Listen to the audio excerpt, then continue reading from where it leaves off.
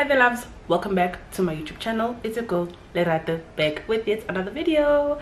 So if you're still not part of the gang, don't forget to click the subscribe button, click on the notification bell, so every time I post a video like this one you get to be notified first. So in today's video it's going to be a story time. I've said it, yes, it's going to be a story time. So this story time is going to be about a Tinder date went wrong, how my Tinder date went wrong, my experience with Tinder and all of those things. So without any waste of time, while I let you click that subscribe button, we'll go.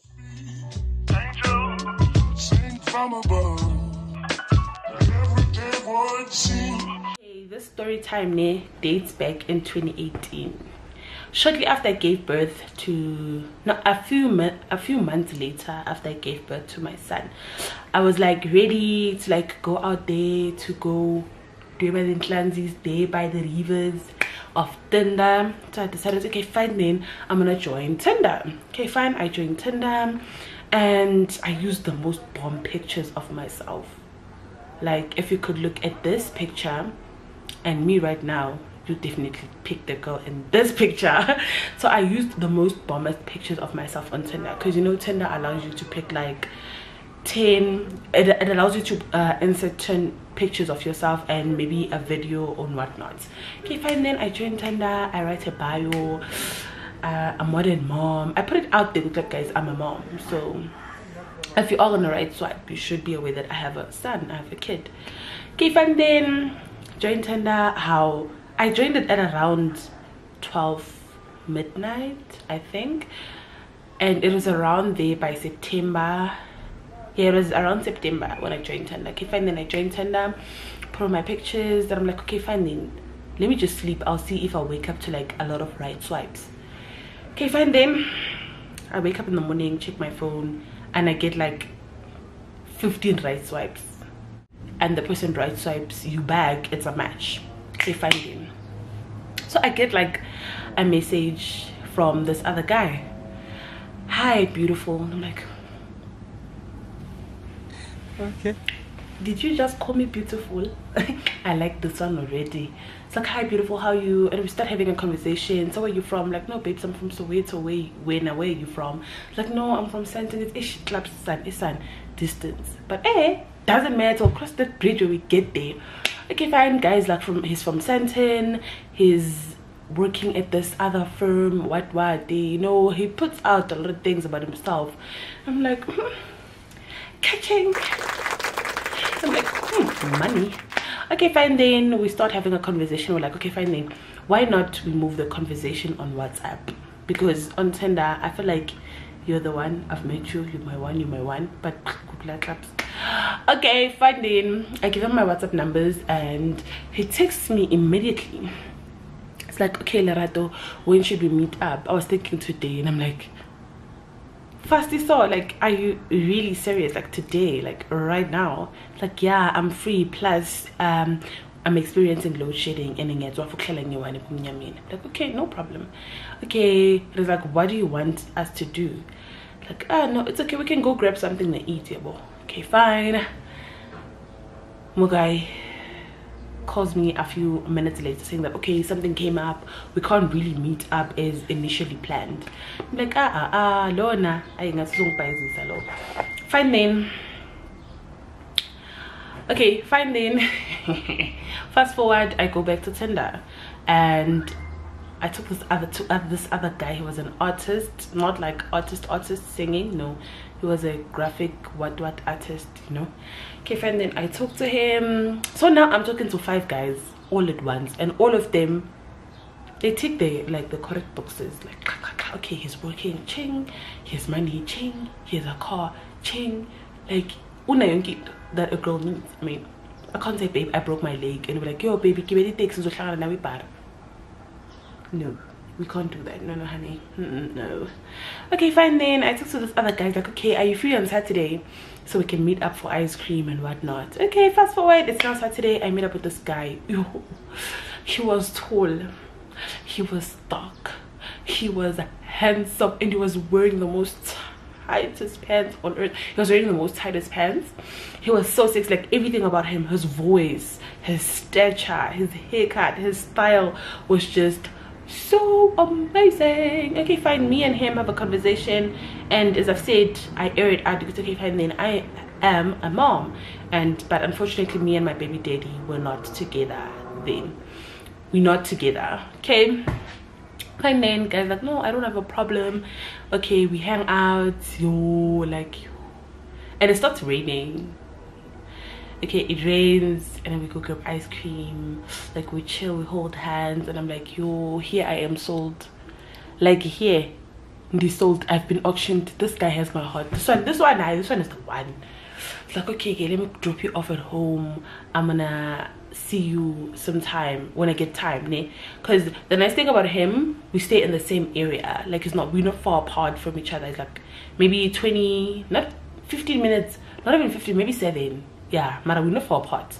So okay, I'm gonna see you when I get time, because I have a lot of gigs, I have to start with this whole cartoon show that I'm drawing for and whatnot. I'm like, okay, no problem, but yeah, I'll call you every day. And I'm like, Fatima, it's gonna call me every day. Okay, fine, then he drops me off at home, and immediately when I just put my phone on the charger, he calls. I'm like, okay, did you get home safe? I'm like, yeah, I did get home safe. I mean, you left me by the gate. What could have possibly happened? Oh my god, you're so sweet. Okay, fine, then continue talking for quite some time, and okay, sparks flies. Okay,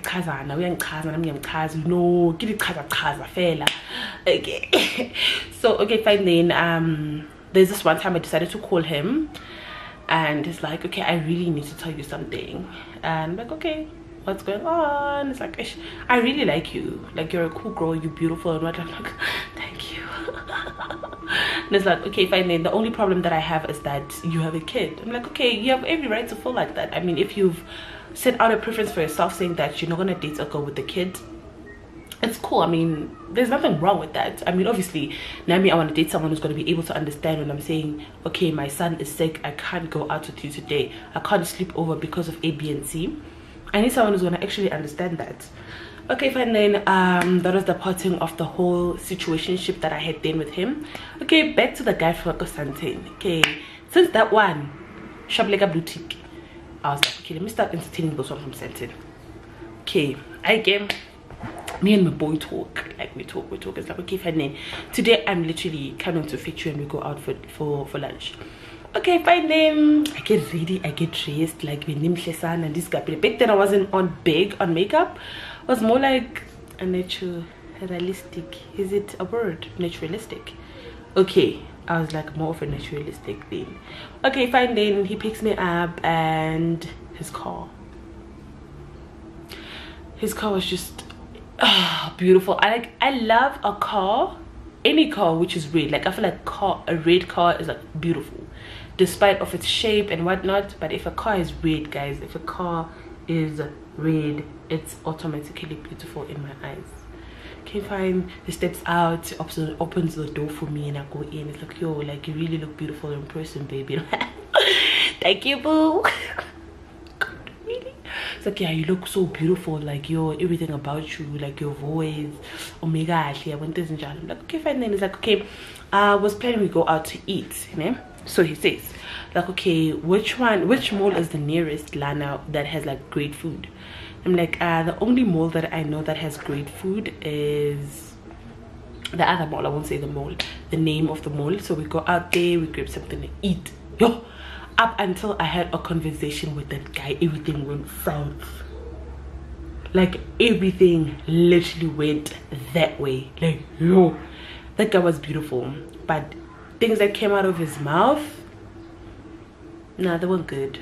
They weren't nice. Okay, fine, then as we walk to the mall, towards the entrance of the restaurant, he sees this girl passing by, like, oh girl, omega, you know. And it's like, uyambeka. It's like, yo, this girl, omega, uyambona kodwa. I'm like, is this really happening? Are you literally asking me that? And I'm like, yeah, omega. Yeah, and that's when I start seeing there's everything wrong with this guy. As much as he's cute, he's well off, he has a nice car, he has a nice persona, but things that come out of his mouth, they're not nice. Okay, fine, we sit down. It's like, what are you gonna eat? He's like, no, I'm craving for like African food, like umhodu, umngqusho, like ipapa, nenyama, nesibindi, yabo nyama and type of those things. So fortunately we have a restaurant here in Soweto called Itave that sells African cuisine, like South African cuisine. Okay, he's like, okay, ibawele umngqusho and nenyama yenhloko. I'm like, nyama yenhloko, really? It's like, yeah. I said, no, either way, it's just what is umhodu? Yeah, fine. I came. The guy was closer, mind you. I get fine. Then he orders food. He's like, aren't you eating anything? I'm like, no, I'm not really hungry. I was hungry, but I was turned off by the personality. I mean, I was really turned off. So I order myself a glass of juice and he eats. And he starts talking about, making comments about having a kid at a very young age when you're not well off. Like, how can you be being a kid into the world when you don't have money? Like, all those type of comments. And I'm like, this guy really, like, really, like, he starts bragging about which school he went to, how much he earns, his car. And I'm like, although that does play a part in a relationship, like being financially well off, but it doesn't mean that you have to brag and make me feel small.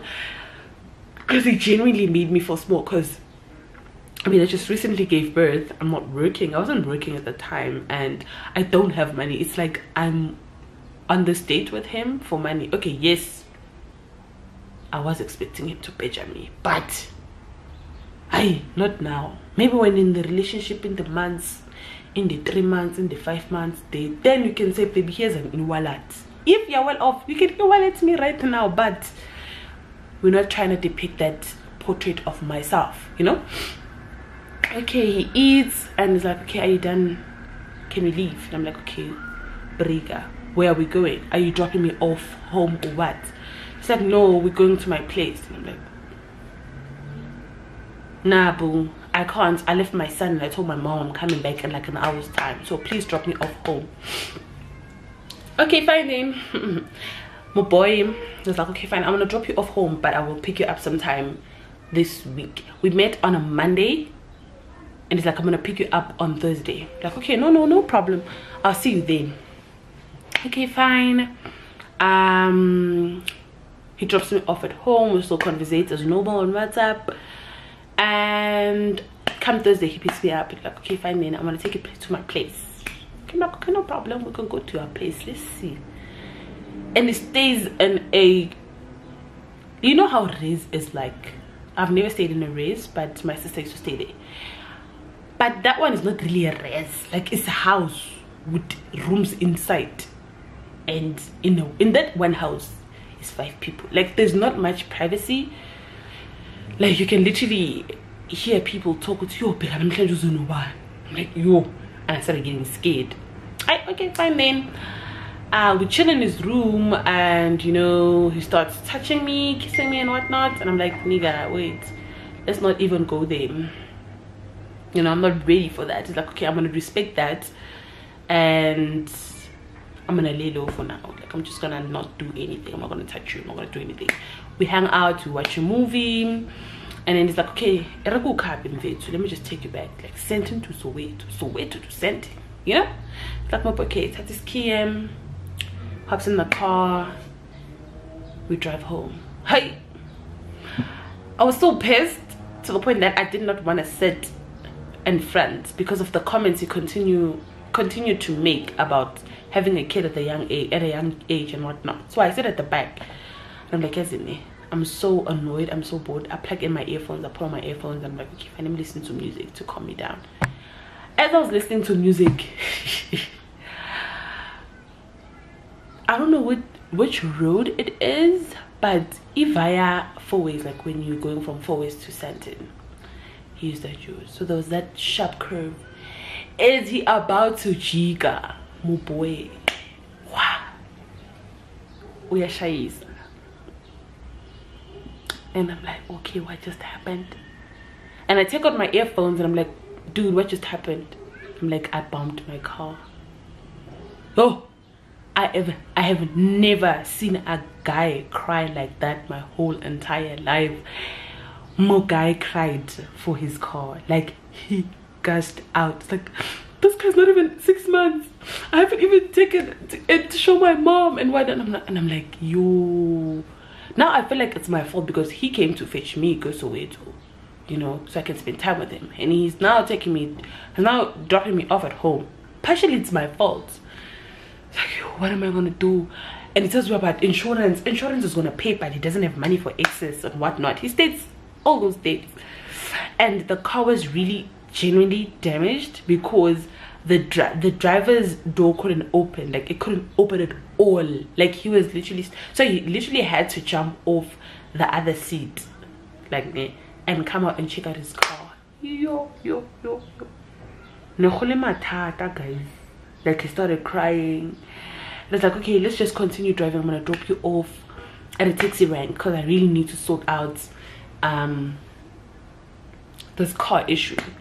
And side note, girl, if you are gonna go on a date, carry cash. Even if a guy picks you up in party 50 ranyana, party 20 ranyana, no stuck on something young, you know. Because like, I'm gonna drop you off at the taxi rank, and I'm like, yo, thank God I carried my wallet. Thank you, Jesus, for always having my back. Okay, fine then. He drops me off at the taxi rank. As we were driving to the taxi rank, the car like made very funny noises.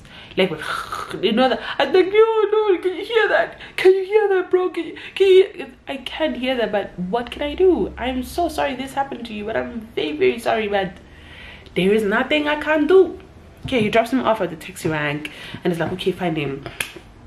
I'm gonna give you cash. Please call me as soon as you get home, and please get home safe. And I'm like, okay, no problem. I'm gonna call you when I get home. Please sort out your car issue. And I'm so sorry. I'm sorry. Okay, fine then. He's like, okay, it's not a problem. I'm gonna call you when I get this whole thing sorted. Okay, fine. I get home, and when I try to text him, I know, oh boy is not blue ticking me. And I'm like, okay, what's going on? What did I do wrong? I mean, I wasn't the one driving. I mean, it can't be necessarily my fault. So I wasn't wrong. Like, I'm sorry it happened when I was in your car, but it wasn't my fault. Okay, fine then. Me and him cut communication, and during February, I was like, yeah, it was February last year. He hit me up on the WhatsApp. It's like, yo, I finally sorted out my car issue. I'm like, yeah, I'm glad. It's like, yo, but unfortunately, I feel like I'm a party. So I feel like we shouldn't hang out anymore because the distance to Soweto Sandton, it almost cost me my car and whatnot. So I think it's great if I just part ways and whatnot. Because okay, fine, no problem. So that was the last time I was on Tinder, because yo, Tinder never worked out for me. Like, it works out for some people, but for me, it genuinely did not work out. Okay, there was that one guy. Is that guy me? Yeah.